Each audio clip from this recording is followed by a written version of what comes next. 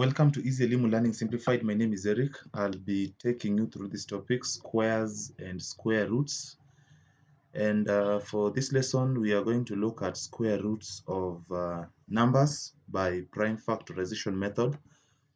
In the previous lesson, we looked at the square roots of whole numbers by the same method of prime factorization.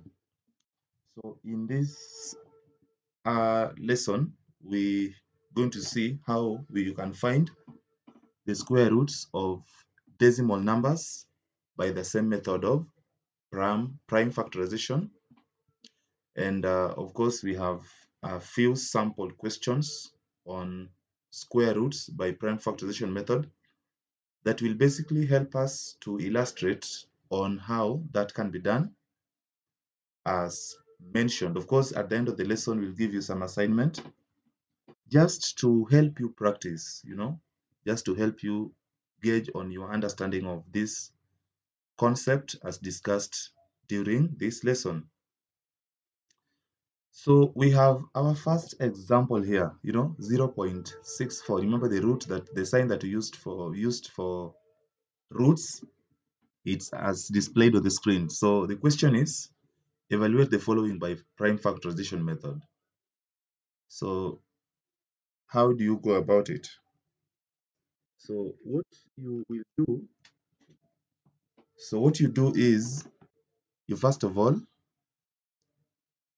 change this number into a fraction with the denominator being a power of 10.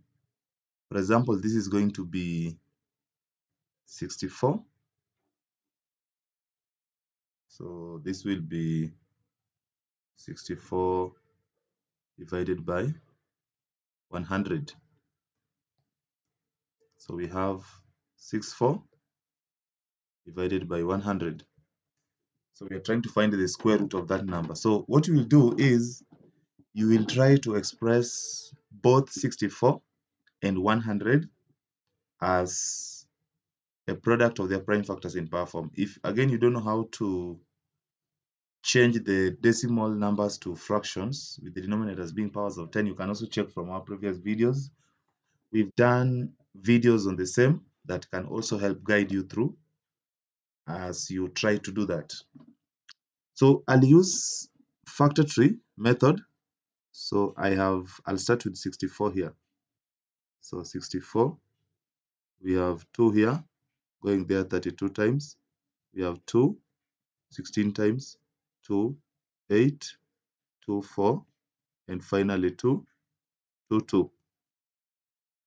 So these are the prime factors. So 64 is going to be expressed. We'll express it as a product of those numbers that I've circled. Let me try 100 here. Again, 2 goes there 50 times, 2, 25, and 5, 5 times. So these are the prime factors. You just express 100 as a product of all that. Then now we have the square root of 0.64. So this is going to be the square root of 64 divided by 100 as we had indicated there. So 64 again expressed as a product of its prime factors in power form. It is going to be the square root of 2 power 1, 2, 3, 4, 5, 6. So that is going to be 2 power 6 divided by 100 again expressed as a product of its prime factors in power form. That is going to be 2 power 2. You can see 2 multiplied by 2 there, and then multiplied by 5 power 2. So as we said now, you are just going to divide the powers by 2. So we have 2 power 3 up there, and down here we have 2 power 1 times 3 power 5 power 1. So we divided this here by 2, and the other one by 2, and this by 2. So what we have now is 8 over 10 here. So you see 8 over 10, this is going to be 0.8.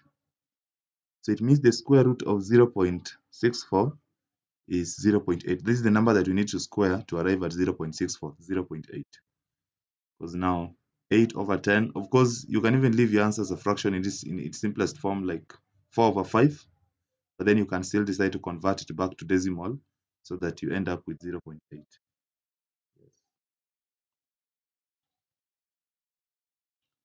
So we have some other example here. You'll do the same thing. So this is going to be 441 divided by 100 again.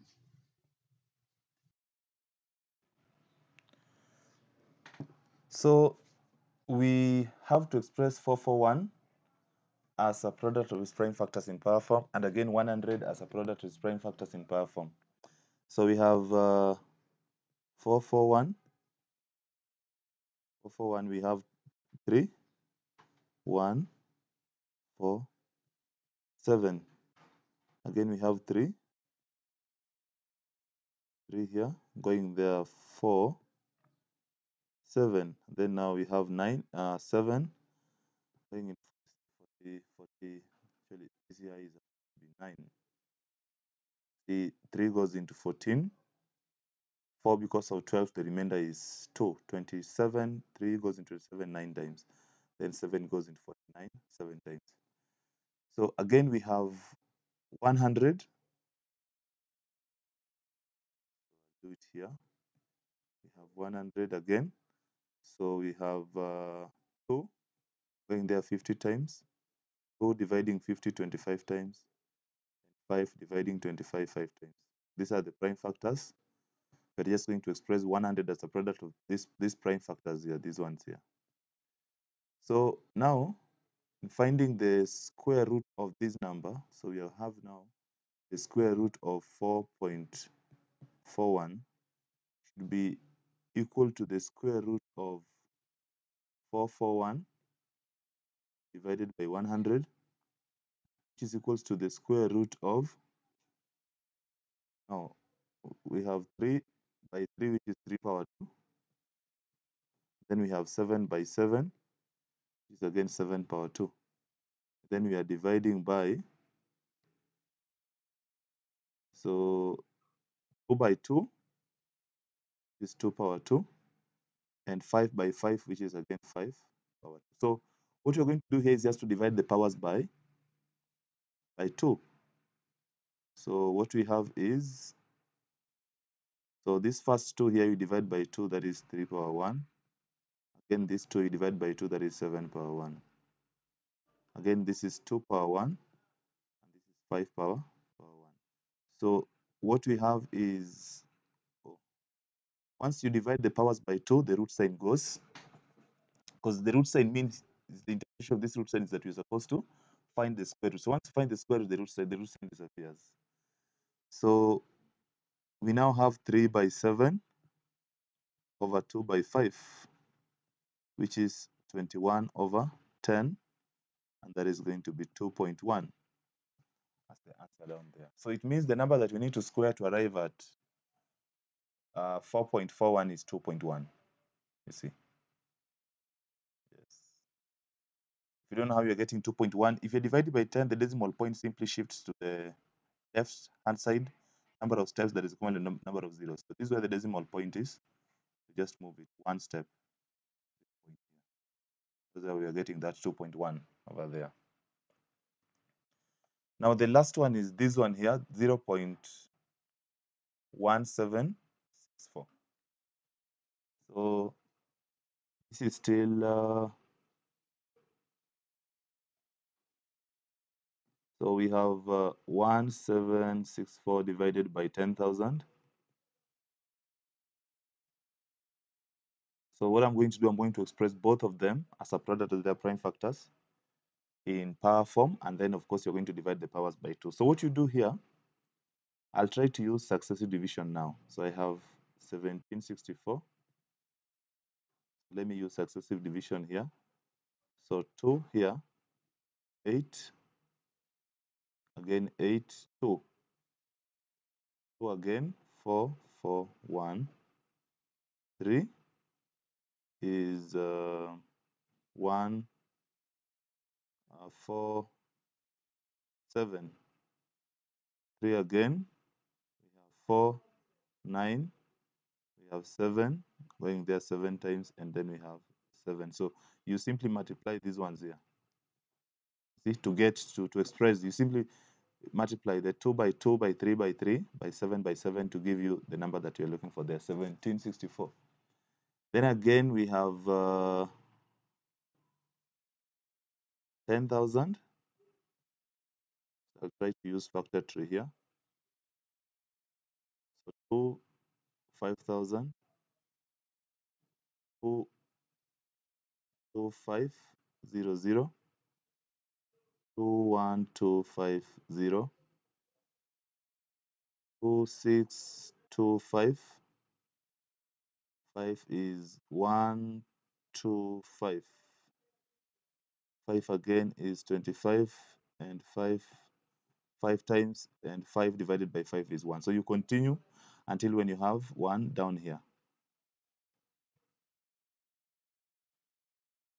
So that is what we have. So what remains now is to find the square root of, see, now we are finding the square root of 0.1764, which is equal to the square root of 1764 divided by 10,000.